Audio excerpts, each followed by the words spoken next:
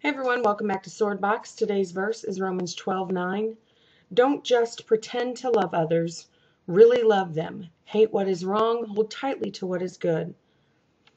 Be sincere in your love for others. Don't be fake and hold on to what is good. Notice it tells us to hate what is wrong, not who. It kind of makes you think that we're definitely to love people, not always what they do or their actions, but always love the person. Be sincere and real in your love. Don't be fake. Everybody have a great day, and I'll talk to you here tomorrow.